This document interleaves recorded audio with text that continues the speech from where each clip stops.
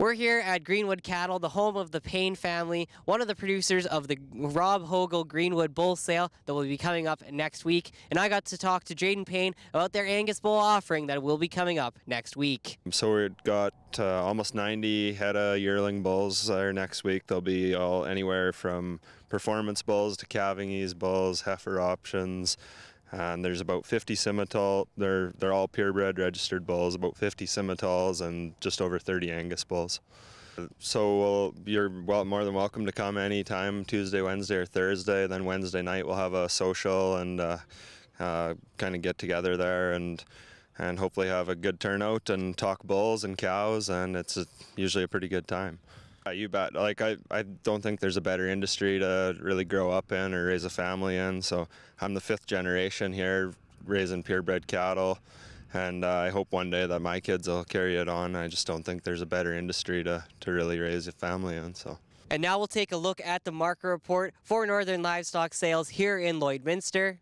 We're going to start off with slaughter cattle. Young cows were a range of 100 to 115. Then D1 to D2 cows were a range of 95 to 110. D3 cows were a range of 85 to 90. And mature bulls were 130 to 145. Then looking at feeder cattle, steers from 900 to 1,000 pounds were 220 to 240, 800 pounds to 900 pounds were 235 to 255, 700 pounds to 800 pounds were 255 to 280, 600 pounds to 700 pounds were 280 to 300, 500 pounds to 600 pounds were 300 to 330, and 400 pounds to 500 pounds were 330 to 360.